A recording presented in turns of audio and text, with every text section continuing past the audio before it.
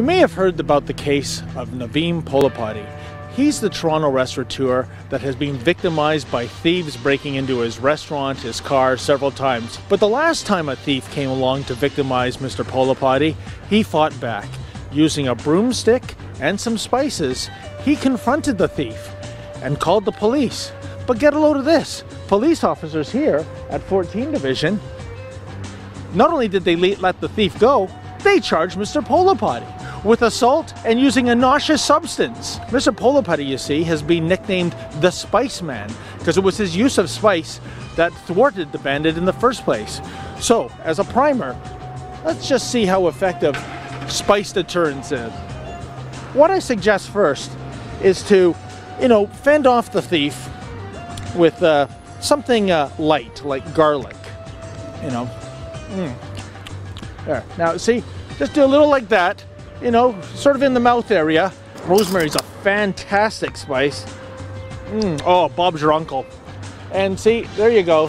This is mustard seed. This is where the mustard you get at the ballpark comes from. And there you go. Look at that. Fantastic. Oh, pepper. See, you put a little pepper on. There you go. We got to go to the nuke. We got to go to the cayenne pepper, brother. So, thief, get away from me. Stop victimizing me. The police aren't on their way because they don't believe in upholding the law against honest citizens. Ha! Ha! Ha! Ha! Ha!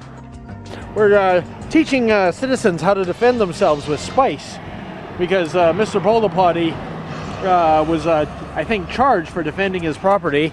So we thought we'd, do a little demonstration. What do you think about that? What I think right now, gentlemen, is that this is not appropriate.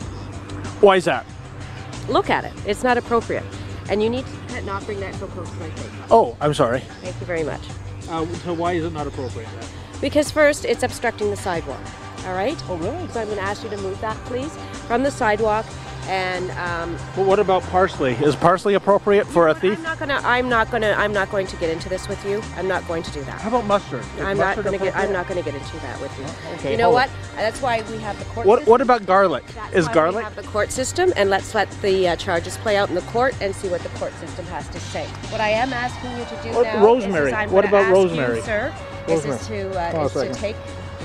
I got some other ones. Hold on a second. You know what? You're not even trying to. You're not even listening. You're not even listening. No, sir, you're not. You're not listening. No, but you never mentioned peri-peri.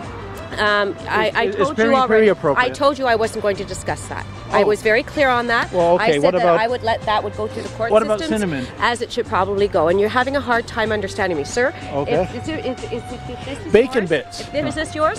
It's actually not mine, but I borrowed it. Thank you very much. Oh, okay. All right, sir. I'm going to take that as abandoned property. Oh, oops, my. that's too bad. Oh, all right. Can you please keep that? Thank you very much, sir. Okay. Is she under arrest or what about cayenne pepper, officer? Would red pepper be appropriate? Oh, watch her buttocks. Well, here I am picking up the pieces. Too bad she left so quickly because I'd like to give her the finger.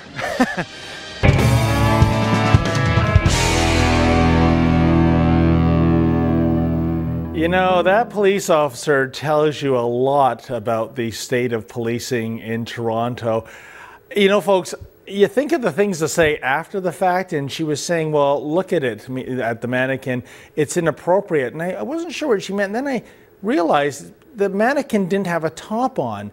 But what this officer doesn't seem to understand is going back to the 1995 Gwen Jacob decision at the Supreme Court, females are allowed to go topless. That could have been a real woman without a top.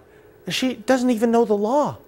Unbelievable. Again, your tax dollars at work. And that was today's Mission Menzoid, folks. And every day I'm going to be taking you on a different mission in my journey of being, well, me, the Menzoid.